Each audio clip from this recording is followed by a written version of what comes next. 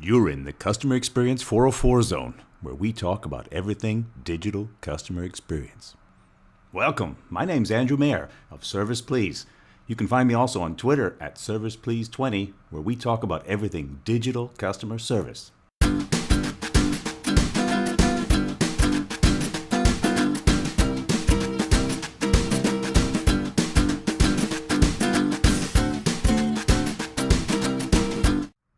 On this show, we bring those people out, companies, consultants, and others who have things to say about fixing those digital customer experiences. This is where we give them a chance to come out and share their secret recipes, share their hot sauce, and how they've been able to address those customer experience issues and challenges we have in the digital space. On this show today, we're going to talk to Shai Berger from Fonolo about how they've been able to build bridges for companies to bridge some of those gaps in the customer experience. So as you know, we want to talk about how customers are interacting with businesses today and how these have changed over the last years, maybe the last 10 years or so. More and more communications are moving into the digital space, into the internet, into web chat, not only looking at web pages, FAQs, and the rest there, but using things like social media and other modern technologies. Of course, mobile is playing a huge role today in how customers are reaching out to corporations and companies looking for information, looking for services, and most of these companies are having great challenges today at meeting those expectations their customers are expecting of them, and customers aren't quite as reliable as they perhaps they used to be to the brand and coming back just because it was the brand. So we wanted to have a chat this episode here and a special conversation with the company that we ran across here recently. And I spoke to a few people before and inviting this company in for an interview here. Fonolo is an interesting solution that they've got on the market here, and we wanted to talk to them. And we got an opportunity to talk to Shai Berger here of Fonolo and see what they're offering to clients out there in the market and how they've been able to solve one of those gaps and make that customer experience that much better. And we really appreciate the chance in one of our first interviews here in a special video episode of Customer Experience 404. And we welcome you here to the show, Shai. Thank you very much for taking part of this today. Terrific. Well, thanks for having me, and it's especially an honor to be one of the first of what I hope is a terrific series. I think you're exactly right that this is a very interesting space right now, an area with a lot of potential, and I think the coming year is going to be a real watershed year for how customer service is delivered using digital technologies. So you're absolutely right. It's a really exciting space. You were also right in your introductory comments there. You were saying that companies are having a hard time delivering good service over the phone. And I think that part of the problem there is that there's this growing gap that we see between what consumers are expecting now as the norm for good service and what companies are delivering.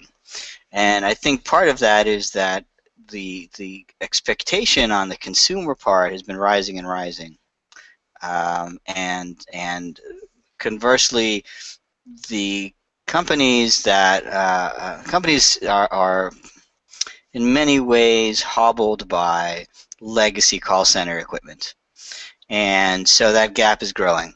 And consumers, especially the younger generation that live on their smartphone and work in so this instant gratification world of communication with anyone you want, anytime, through multiple channels, it seems like such a throwback when you're dialing the 1-800 number and dealing with the phone menu and waiting on hold, and then the agent answers and doesn't have your information, and then you give the information, and then you're transferred. It seems like something from another era. You know, when you look at the kind of experiences we have in the other aspects of our lives, you know, so that gap, that disconnect, I think, is a huge market potential. That's the potential that really drove us to found Fonolo. That's really what we're targeting. So what part of the problem or the area that Fonolo is trying to address here? What part is it you are trying to fix here or trying to address here in this current iteration that you've got out on the market? We're really trying to eliminate three big problems with the call center experience. They're the three problems that people complain about the most. The first is phone menus, the whole system of press 1 for this, press 2 for that. The second is waiting on hold. And the third is repeating information to agents, which is another thing that really bothers people. So we're trying to solve all these problems and at the same time solve them in a way that works across all the major channels that people use. So whether people start from the web or start on a smartphone or dial in the old-fashioned way. So three problems, three channels.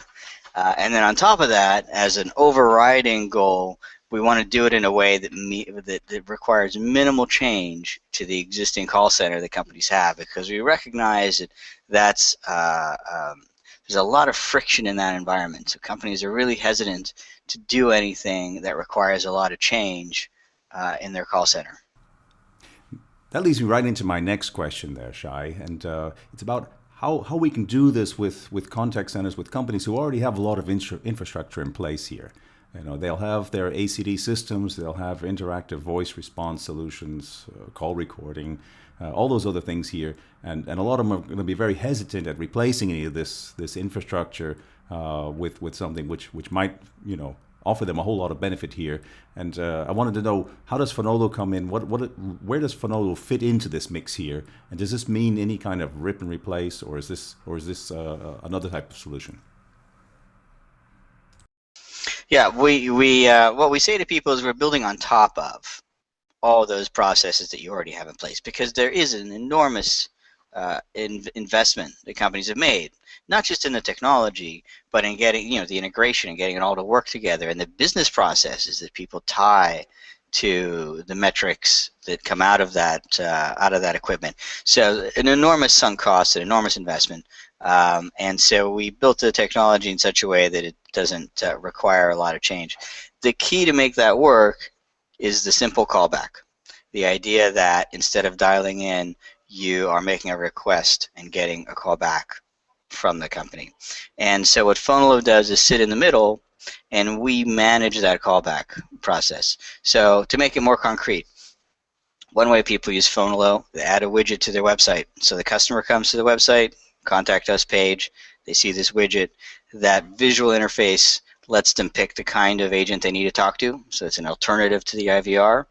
And then they put in their phone number, and they get a call back when the agent is ready. So from their perspective, they clicked a button, they entered in whatever information was necessary, they said go, they got a call a little bit later, and the agent was ready to get right down to business. Now, what's happening behind the scenes is what's interesting. Fonolo is actually making the inbound call to the call center, and the call center sees our phone call like any other inbound call, and we then sit through the IVR, we automatically navigate it, we wait on hold on the customer's behalf. When the agent answers, we call back the customer, bridge the call, and the agent thinks it's a regular inbound call. The customer gets this great experience, and nothing had to change from the call center's perspective. So nothing really changes for the client here when they take in Fonolo here, right? So you're just adding in a layer here. You just need perhaps some inbound lines that you might attach to, or use some of their existing infrastructure or their lines of service that are coming in here.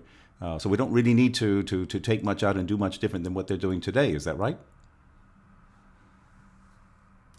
Right, right. And people have set up Fonolo in a matter of days. You add the widget to your website with a few lines of code. It's like adding any widget to your website, a Google map or a chat window. And Fonolo is able to automatically map out the existing menu structure of the call center, and then we're able to navigate that automatically on the customer's behalf. So we're using the IVR that all companies have as kind of a gateway, if you will, into the call center. And that's really the secret sauce. That's what makes this so easy to deploy. And then the same is the case for mobile apps. So lots and lots of companies have mobile apps. It's a huge trend in customer service. And so you can add a Fonolo component to the mobile app, and it does the same process. It's a visual representation of the IVR. They tap the choice they need. There might be pre-call questions that they can answer. They hit go, and then sometime later there's a callback, and the agent's ready on the other end of the line. So that's it works. It works in both cases. So this is a solution that doesn't sit on premise with other infrastructure of the client here, right? And how does pricing work? Yeah, it's a cloud-based service that makes it easy to deploy and also makes pricing very low. So we're able to serve companies. We have some companies with just 5 agents that pay us $100 a month and have the basic service, and they're thrilled with it. And a lot of these ideas have been around for a long time.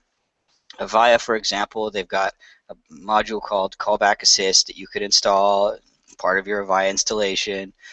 Cisco has something called Courtesy Callback. And these have been around for a while. I mean, the idea of click-to-call and getting a call back and virtual queuing, that's all been around for a while too. But it's been totally out of reach for smaller companies. These are all solutions that start at the $100,000 mark and take months and months of implementation. So if you were a small company, it was totally out of your reach. And one of the ideas we have at Fonolo is to make that kind of advanced functionality the norm and available to companies of all sizes. Great. That's great to hear. I'd like to come back to something you said at the outset, Shai.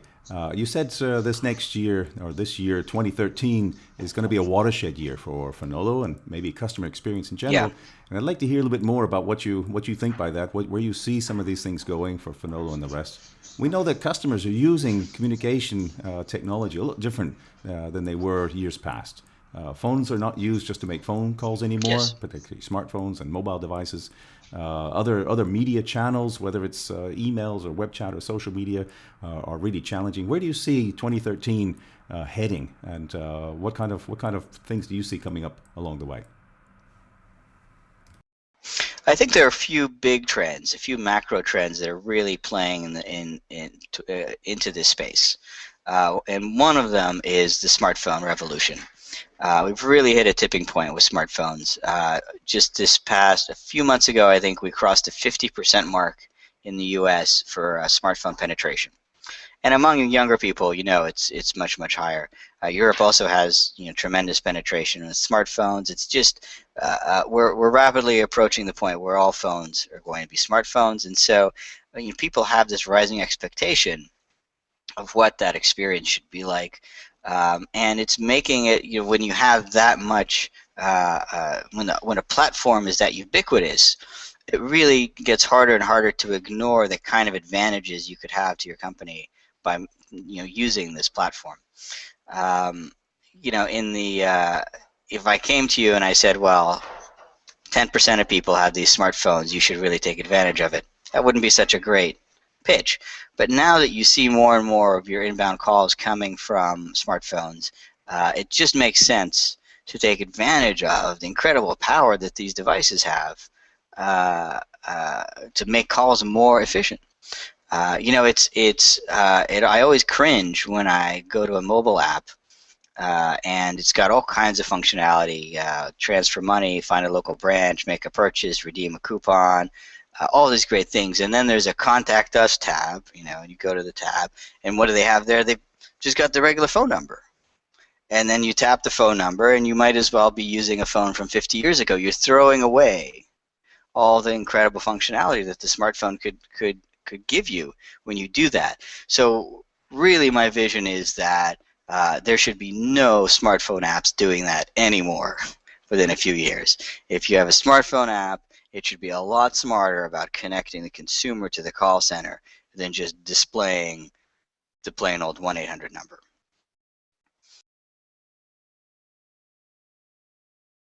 So since we're recording this at that time of the year here, where everyone gets a wish, and I'd like to ask you, what would be your one wish that you would like to see happen in the next year? That corporations or companies might finally take take notice of, or actions they might take over the next year that could really help change this whole customer experience, perhaps particularly in the digital space?